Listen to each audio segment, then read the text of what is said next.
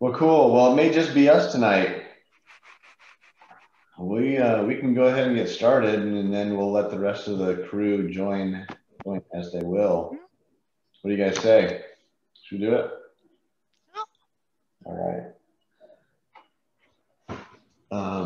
Good. All right. So then for tonight, the agenda, mainly we're just going to hit chapter 12 on tidy data. And under the housekeeping reminders, a lot of it's the same, but I wanted to call out this part where it says take time to learn the theory. One of these that we've talked about in the past is the tidy data white paper, which is what we're going to talk about today. And then the other one is this, where we've talked in the past about doing the chapter exercises. And I think that these chapter 12 exercises are some of the best that I've come across so far to really get some experience with the tidy tools to help you generate tidy data. And so if you haven't done the chapter 12 exercises, I'd encourage you to go back and do those. To get familiar with them that way. So I had also put in a note on the Slack about everybody's familiarity with tidy data concepts, and I think we're all pretty much at the same place where we're familiar with them more or less, but so we don't need to start from square one, but talking through them and maybe answering some questions and getting more familiar would be helpful. So just to acquaint everybody with the white paper that we're talking about, this was published in 2014, Tidy Data by Hadley Wickham. And I like the way that the paper starts, where he says, quotes Leo Tolstoy, happy families are all alike. Every unhappy family is unhappy in its own way. And tidy data sets are all alike, but every messy data set is messy in its own way, by Hadley Wickham. So we'll dive into what's meant by all of that, of course, as we go through. But I thought I would start also with a quick story about this particular white paper, because I think it's kind of funny. So the current group that I work with right now at work, I joined them about 2 years ago. And as I joined the group, there was a colleague that I had that was trying to convince our group to start adopting tidy principles with our data. And he was trying to get everybody to read this paper by Hadley Wickham, this tidy data paper. And I was familiar enough with like relational database principles, so I sort of knew what this was about, although I didn't know it as tidy data. I certainly hadn't heard of this white paper, and I definitely didn't know who Hadley Wickham was at that point.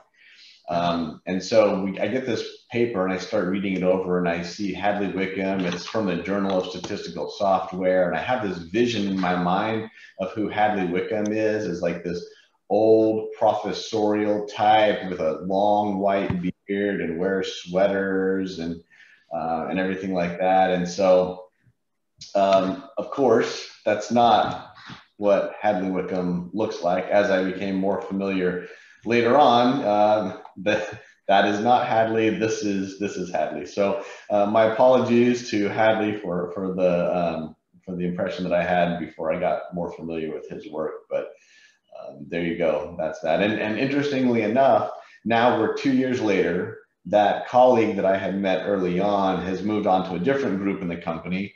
And we're still, in our group, still working on trying to implement tidy data principles. And I'm actually in the process right now of writing my own white paper, if you want to call it that, or research paper for the group, trying to put forward some of these principles and why we should do them. And I've quoted somewhat extensively from this white paper to try to make those points. So anyway, you can always, rely on the experts if you need to try to convince your teams to do things. All right.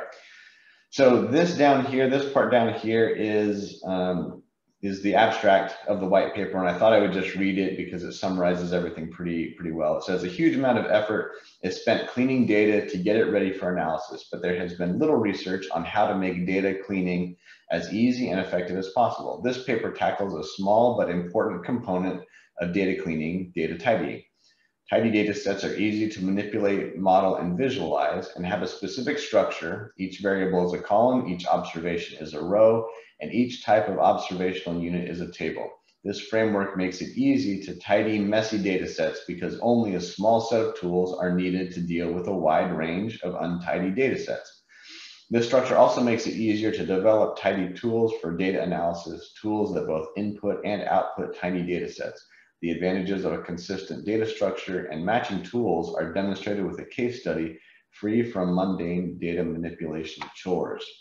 All right, so that introduces us then to the white paper. What we'll do today is talk through some of the concepts that are brought up in tidy data, and then also look at the actual tools from the tidyverse that help you create tidy data in that format, right? So the paper starts with this layout right here. It just presents some toy data, some really simple data where John Smith did not receive treatment A, but did receive treatment B, and the result was 2. Jane Doe received both treatments with results of 16 and 11, and Mary Johnson received both treatments with results of 3 and 1. And the paper points out that this representation of the data is really exactly the same as this representation of the data, where the names are across the top and the treatments are down the side. Everything is just transposed. And so the data is the same, but the layout is different.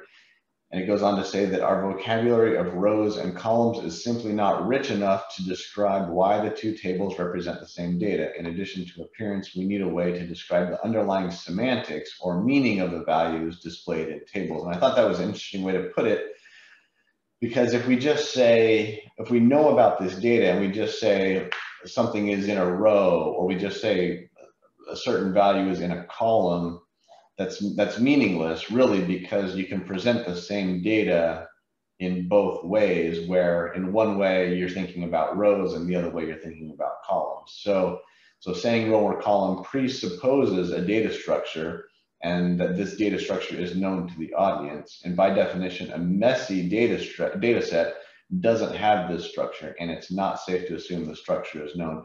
And maybe when we're working with our colleagues, we've already moved past some of this messiness, and so we already have some level of tidy data that we're talking about together. And so then you can say things like row and column, because everybody has seen the data set already and it's already assumed a certain structure. But the whole concept or the idea of messy data, part of it is that it could take any form, and so you can't just talk about rows and columns, because that could be anything.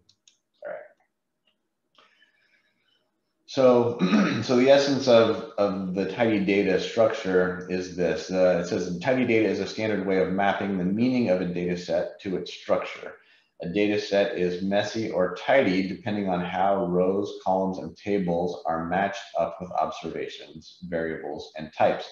So each variable forms a column, each observation forms a row, and each type of observational unit forms a table. Yeah. So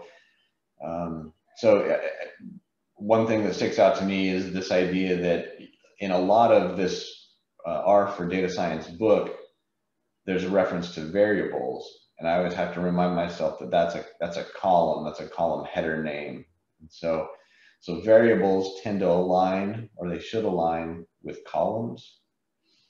And then each observation forms a row. So every patient or every reading with all the different values come into these rows, and then taken together is an observational unit forming a table. And so this tidy version of that table that we were just looking at illustrates this. So each variable forms a column, person, and treatments, treatment A or treatment B, and then results. Each observation forms a row, and then all together it's the treatment plan, or the trial, clinical trial, as it were.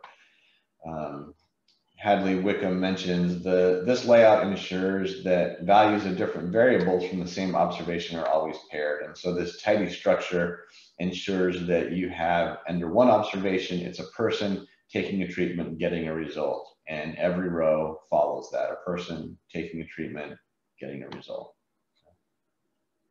Good so far? All right. Okay, then we go into 5 common problems with messy data sets. They are column headers or values, not variable names. Multiple variables are stored in one column. Variables are stored in both rows and columns. Multiple types of observational units are stored in the same table, and a single observational unit is stored in multiple tables. So looking at common problem number 1, column headers are values and not variable names. This is taken from a data set that compared religion and income brackets. And what's notable about this is that the religion is listed down on one side, and across the top are the values of a different column that's not present over here, but should be. So these would be values of income, which is why in the tidy version, the religion is repeated once for each income bracket, and then the frequency is observed there at the end. All right, so common problem number 2 is that multiple variables are stored or encoded in one column. So under this messy version, there's a country, there's a year, and then in this column, which is properly named column, you can see that there's a letter followed by a series of numbers. And when you're familiar with the data set, you would know that the letter is going to be either an M or an F for the gender of the person or people being observed. And then these numbers refer to their ages. So 0 to 14 means ages 0 to 14. And that's what's shown over here under the tidy version, where this column is broken out into sex, M and F, and then age brackets as listed there. Okay, easy enough. And then under common problem number 3, variables are stored in both rows and columns. And so this I thought was an interesting one. This is, I think the data is taking temperature measurements throughout the day. So you have the year here and then month, so January of 2010. And then across the top are all the days, and they're numbered 1 through 31. And so to get the temperature, I should say here under the element, this is what's being measured, the maximum temperature and the minimum temperature.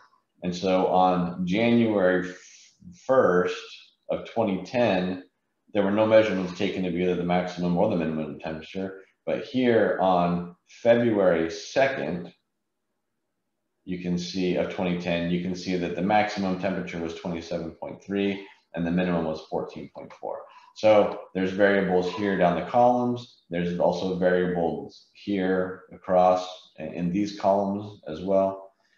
And so there's really nothing tidy about this. So this gets converted over into an ID, a date column, where these day numbers are transposed down to match with the year and the month, and then variables for maximum temperature and minimum temperature. All right, number 4 is multiple types of observational units are stored in the same table. I thought this was an interesting version, an interesting data set as well. So in this messy version, it's actually capturing 2 different types of observational units. One of them is information about the song. So this is like Billboard song rankings. So part of the information is about the song. It's the year, the artist, how long the track is, the name of the track. And then there's also on the Billboard, the week and the ranking for each song. Okay. So importantly, there's 2 kinds of information that are being captured here. And the way to tidy this is to create 2 tables. One that captures just the song information, artist, track, and time, and then another one that captures the Billboard ranking and the date associated with it, so date and rank. Now you also see that there's an ID that's been added here, one for each song, and then over on this table there's an individual ID that represents the week or the date and the ranking. So all of these ones correspond with this first song here, with the ID of number 1. and 2 corresponds with number 2. So this is I think a pretty interesting way to think about tidy data. And this goes back to some of the previous normalization concepts that are brought up. And it says here that normalization is useful for tidying and eliminating inconsistencies. However, there are a few data analysis tools that work directly with relational data. So analysis usually also requires denormalization or merging the data sets back into one table. So part of the reason why I put these quotes around messy is because even though this is supposedly a messy and non-tidy version of the table, it's denormalized in such a way that this is probably better for analysis, at least in some ways. So maybe it's messy, it doesn't follow the tidying principles, but you may still want it in this format for analysis. Okay. All right, and then last, common problem number 5, a single observational unit is stored in multiple tables. So there were some examples given about where data is captured year after year, and it exists in tables, separate tables, one for each year. So these are like preferred names. This is a name list for male and female names in the year 2018, and then also in the year 2019. And so the fact that these are in different tables makes them messy or makes them not tidy. And so to bring them all into the same table would be the way to make these tidy, and you distinguish them with a new column called year. Okay. Good. All right, so that runs us through the common problems of messy data. Any thoughts or observations first? Comments, questions? Not really, because I learned SQL at the beginning, so I knew that the longer the better, the skinner the better. Mm-hmm. Was my philosophy since the beginning, to have very long and very skinny. Right. So you kind of go with longer and skinnier, taller and skinnier is yeah, exactly. Yeah, long, skinny. But it's just because when I began to work, it was a time when you have to save on computer machines, stuff like that. So it was just SQL and never save twice the same stuff. So it's relation. So yes, it's for people, for older people, it makes more sense because we need to think more about the data before than we have now. Right. So I think there's a generational issue about the messiness of the data because, it's what I learned 25 years ago. Yeah. Yeah, so to add to that, I mean, going back to like common problem number 4, I never, I've only been doing joins for about 2 years now. So, because I didn't start with SQL, I started with data sets that were all together. And so talking about that normalization process and then denormalizing it, I always started with denormalized data, but the normalization stuff was stuff that I hadn't touched probably for about, till about 2 years ago. So yeah, the normalization I think is interesting because you might look at this and think that okay, it's not tidy, but it's denormalized, and that's what I need. But there could very well be a lot of messy, untidy artifacts within this data set. And so there is still, I think, the value of normalizing it, making it tidy, and then denormalizing it back if you have the ability to do that, just as a way to clear out any problems that might exist with the first version that you have. Okay. Good. Anything else? Any other thoughts? All right. So then we'll move on into the actual tools that are brought up. And the first one is that's mentioned in the book is pivot longer, which I always have to think of as pivot taller. And the description there is column names are not names of variables, but values of a variable. So you would use this pivot longer when the column names are not names of variables, but are values of the variable. And if you load the tidyverse library, it comes with a couple of tables that are really just called table 1, table 2, table 3, table 4a, and table 4b, where you can explore with some of this stuff. So I've also listed out the syntax, or a basic syntax there. Of course, you can get the better syntax from the help. But you see here in table 4 that there's countries listed, and then across each column occupies a year, and it seems that those years should actually be in their own column. So you would use this pivot longer to put them down into a single column. And so you can see some of that's done here. One of the arguments in the pivot longer is the columns, and you can put that into this C function, where you list out the columns that you want to become, that are currently columns that you want to all put into a single column that you want to pivot. Then you also list out the names of the columns that you create. So pretty straightforward and easy to practice too. Okay. So I wanted to add something to that, Ryan, real quick too. Yeah. With pivot longer on the columns too. So say if you had like a bunch of columns, and if you were going to say this, just let me know. But you can use like some of the select helper functions. So like you can do, like, say you had like, I don't know, 2020, or, from 2000 to 2020, what you can do is you can use like helper functions to like starts with, and then put 20 in it, and then it will pivot. It will take everything that starts with, every column name that starts with like a 20 will do that. And so I thought that was kind of important to talk about, because, you have those helper functions available to you outside of just that C function. Yeah, that's cool. I wasn't going to mention that. So you would put that here in place of the C? Yeah. So if you had like common names or some common element across all of these, this one's kind of hard because you have 1999 and 2000. Yeah. But like if you had like a common element in the actual variable name, you could use those kind of the select function helper functions that are available, that, so you don't have to do all of them.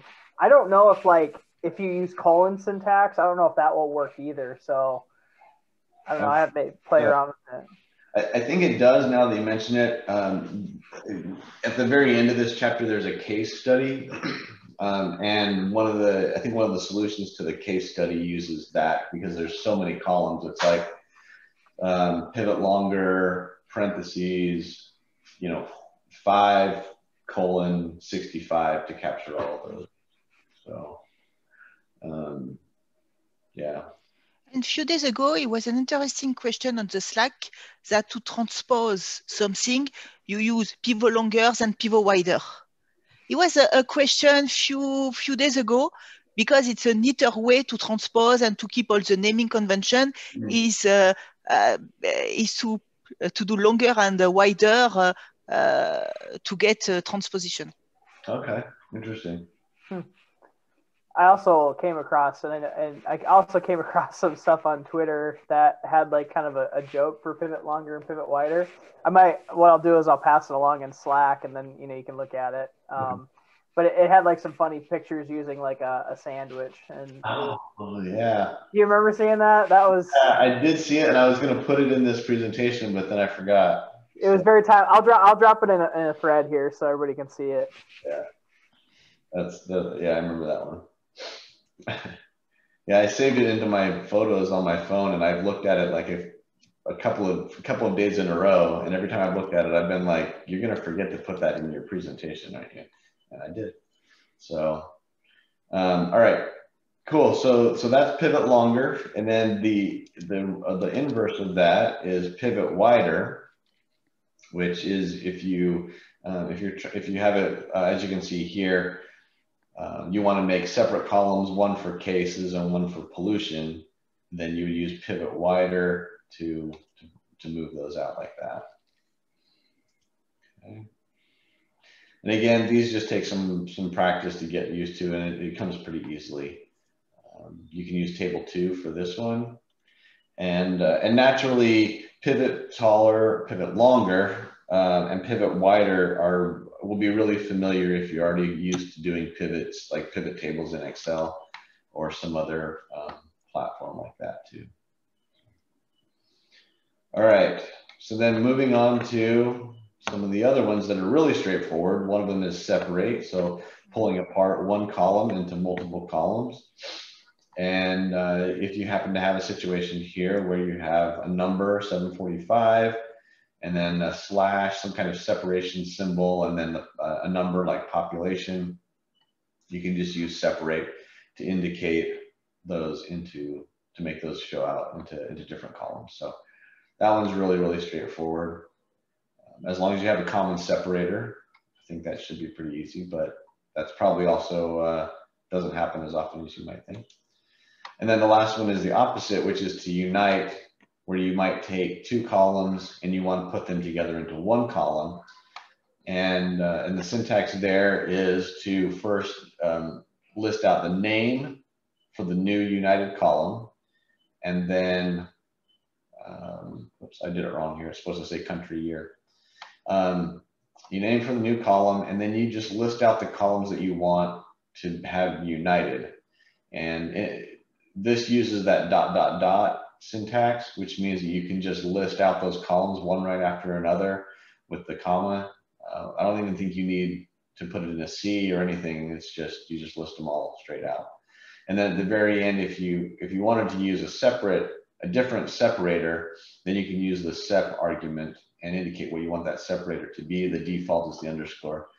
As you can see it right here, it puts Afghanistan underscore 1999. So, makes sense?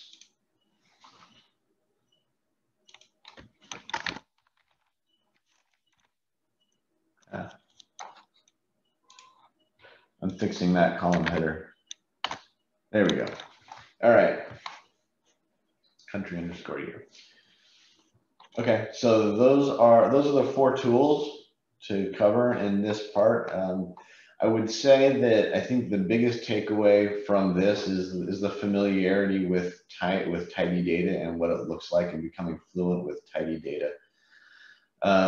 So maybe just as an open question, you can talk a little bit about your familiarity with tidy data. How familiar are you? Do you feel like you have good intuition when you see a data set to know whether it's tidy or not? And how did you get to that point? For me, I would say that being familiar with relational database concepts helped a little bit. Normalization concepts helped a little bit to because so much of relational data centers around primary keys and foreign keys and connecting different tables that way. And so being able to envision a table with a primary key, I think gets you to some familiarity with tidy data, even if you don't know it by that term. So anyway, just an open question about intuition and fluency with tidy data. Any thoughts or concepts? Oh, anyway, I work with very clean data because I work for marketing. So we have a survey. So everything is clean, but I'm familiar because I have the same background is SQL, and I used to work for the National Institute Statistic in France, and we have to merge a lot.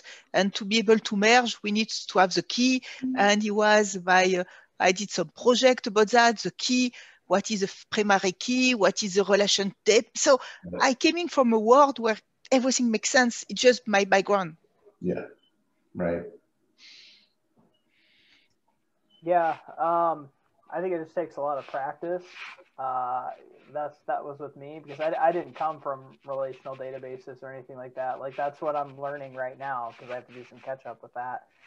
I kind of understand the concepts of primary key and foreign key, but it's still something that trips me up because I haven't really worked with a relational database before.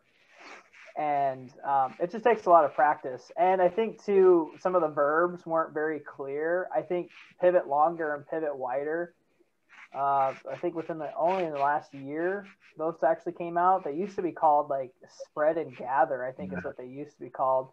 Yeah. And those just didn't make any sense to me. Like I was just like spread and gather. I have no idea what the inputs were, and I just struggled with it. But with like pivot longer and pivot wider, it makes so much more sense, at least to me anyways. And that's when I actually started to be like, okay, I think I really understand how to get this.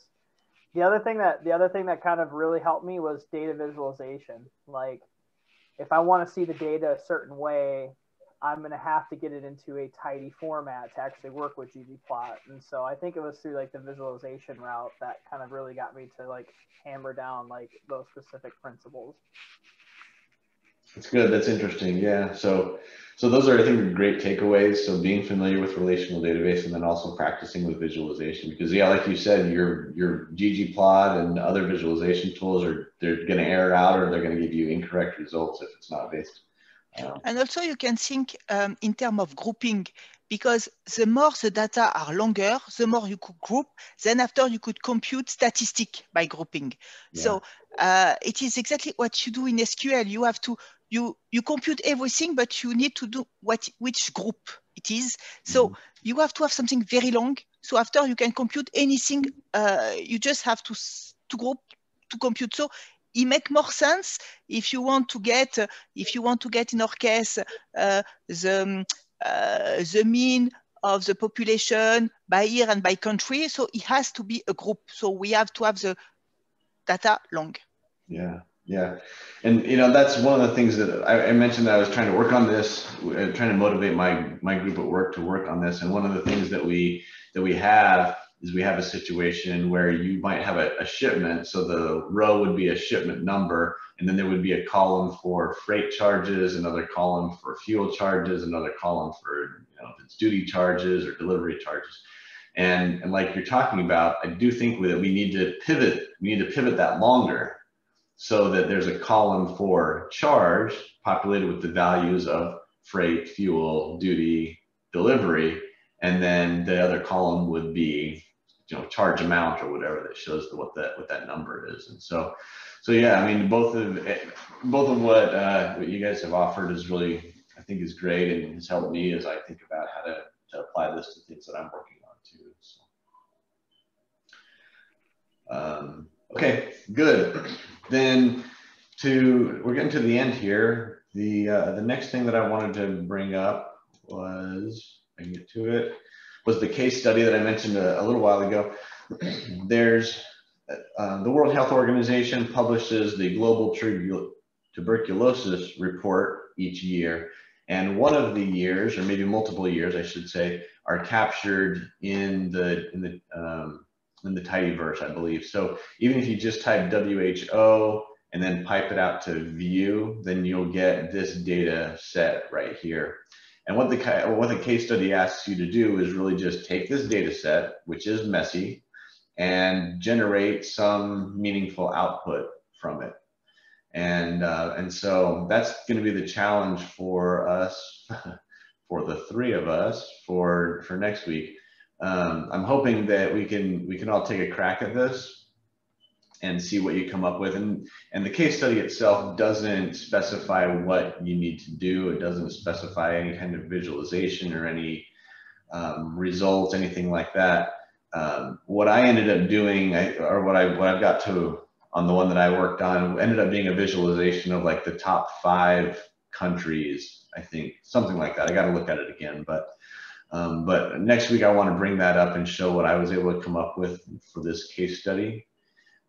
One thing that the case study does bring up, which is important, is these column names and why these column names are so troublesome. And the reason is because there's a lot of information that's encoded into the column headers. And I'll just go through that real quick here. So every column begins with the word new. Apparently there's other versions of this data that starts with old, but in everything in this case starts with new. Everything in this data set starts with new. Following that, there's a code for the type of tuberculosis. It's either REL, EP, SN, or SP. You can see in this first example, it's SP. Then that's followed by the patient's sex, male or female, and then an age group, 0 to 14 refers to 0 to 14 years, and so on. And so there are 4 columns to begin with of country, ISO code with the 2-digit ISO code, or the 2-letter, and then the 3-letter ISO code for that country, and then a year. And then columns 5 through 65 are these: new underscore SPM014, new SP underscore M15 to 24. And so that's the remainder of those columns out there. And so again, the case study is just saying, take this data and make something meaningful out of it. So I would leave that as a challenge for our vast group today, to give it a try and see what you come up with. See if you can create some kind of visualization or take some information out of this messy data set. If nothing else, just turn it into a tidy data set, especially if you feel you need some practice with tidy data concepts or the tidy tools as well. So any thoughts or questions on that?